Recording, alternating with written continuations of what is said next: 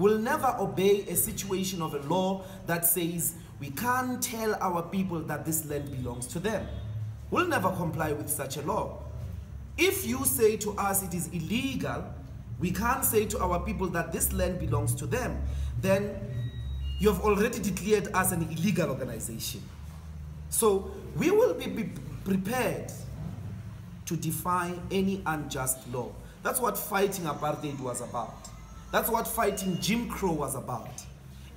Any colonial law, that is what it's about. It's about defiance of unjust laws. We want, wherever we have found landless people, wherever we have found squatters movements, we've always associated ourselves with their struggles, because no government, no big business is giving our people land.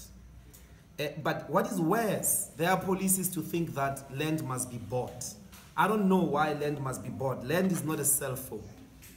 No one can say they created land like they created a cell phone. Or no one can say they created land like they created, a television set. Land is not like that. Land must be, as much as possible, be a basic human right, because it is that fundamental to human survival. So we ain't gonna buy no land back. We don't believe in buying land back, because it was stolen. Land must be a common property. Just like higher education and basic education, no one should make money out of people getting educated. No one should be making profits out of anybody getting educated. That's the stupidest thing in this civilization, is to ask people to pay for telling you and demonstrating to you that they are smart.